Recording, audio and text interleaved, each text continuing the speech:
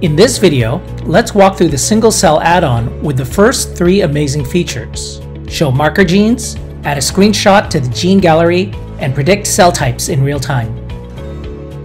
First, choose a single cell study in the home page.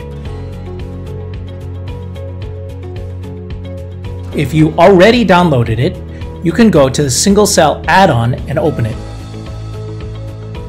By default, the dashboard uses the dark background. You can change the current theme by clicking on the theme button.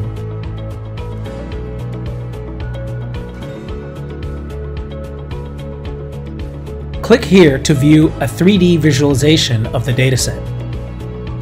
The dashboard is interactive. You can color the clusters by graph-based clustering or by k-means clustering results.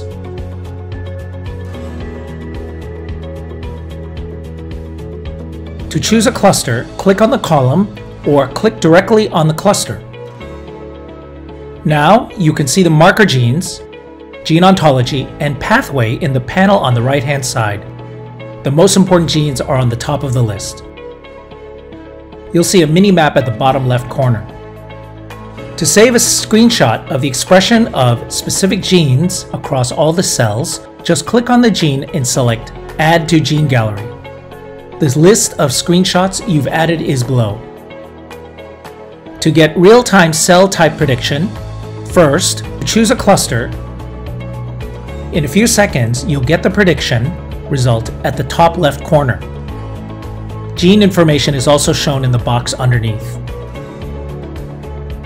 That's it. Have fun playing with the data.